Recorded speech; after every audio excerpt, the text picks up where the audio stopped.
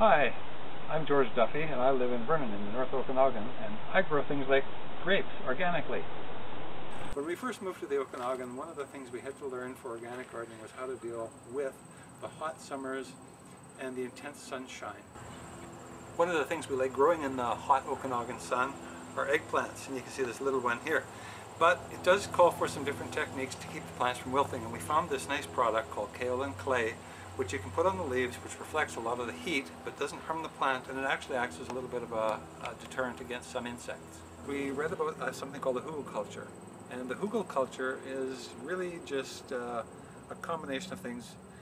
It's a mound that's made up of dirt and wood refuse, logs, and things like that. And the idea is that during the winter rains and spring rains, water percolates into the soil and percolates into the wood, and then as the summer goes along, the wood slowly releases the water moisture back into the soil and helps feed the plants that you're growing. And that really takes a lot of the need for additional water off of you. And you can see we've done that with this beautiful raised bed of squashes here.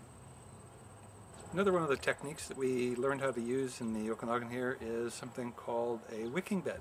And the wicking bed is made up of a raised bed like this, and it has a layer of sand and gravel at the bottom, and that is topped off with a layer of topsoil. So what happens is you feed the lower layer of gravel and sand with water, and then the water percolates up through the roots and feeds the plants. And you can see we've also brought in this nice layer of mulch, which keeps the soil moisture really high, and you can see we have some beautiful celeriac growing here. Another technique we use in the Okanagan to keep some of the heat off of plants is this white cover. It's porous, lets water in if you have any rain or if you have any watering from the top, and it also lets good sunshine and keeps the heat out. And it does a really good job of protecting the plants against cabbage worms. And you can see we have this beautiful full head of cabbage here. We grow organically because we want our garden to be biodiverse. We think it's important to be able to have lots of insects and lots of birds around, and we didn't want to use anything that had any chemicals that would harm them.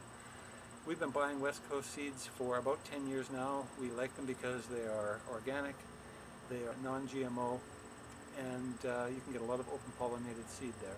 I hope you've enjoyed this short tour of our organic Okanagan garden. Let's not put that eggplant picture in.